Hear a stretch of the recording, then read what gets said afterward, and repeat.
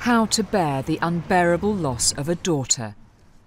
Hollie was bright, she was bubbly, she had a massive smile, and people say that when she went into a room, she lit the room up.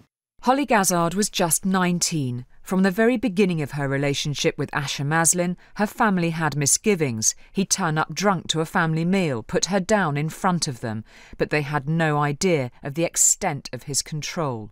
Hollie never had a bruise on her, so it was generally the financial and emotional abuse for Hollie. I remember Hollie waking up to, I think it was 60 missed calls she had once. We tried to protect her as much as we could, but with Hollie, if you did too much of that, we would have pushed her away. The control escalated. When she finally tried to break it off, Maslin stabbed her 14 times in the salon where she worked. The warning signs of endless control and mind games had all been there. A damning report into the police handling of the case was a wake-up call.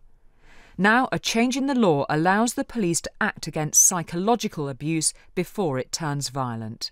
Women's Aid campaigned really hard for this law because women who'd experienced domestic abuse were telling us that they couldn't come forward and report it until they'd experienced physical violence, and also police officers were saying that they simply didn't have enough tools in their toolbox to deal with the reality of domestic abuse. Because you have to remember, coercive control isn't a type of domestic abuse, it is the dark heart of domestic abuse.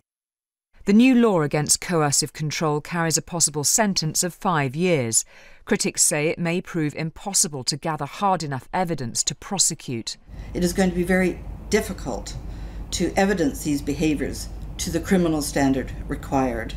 And there is a risk that crimes relating to domestic violence will be further downgraded and prosecuted as coercive control because they carry a lesser sentence. For Hollie's family, of course, it has come too late, but they're now devoting themselves to helping others who may feel similarly trapped and helpless. Look out for the signs, and if you want to seek professional advice, go to one of the support services that are in every county. But don't ignore it. Take them under your wing, because ultimately, at the end of the day, you need to keep them safe.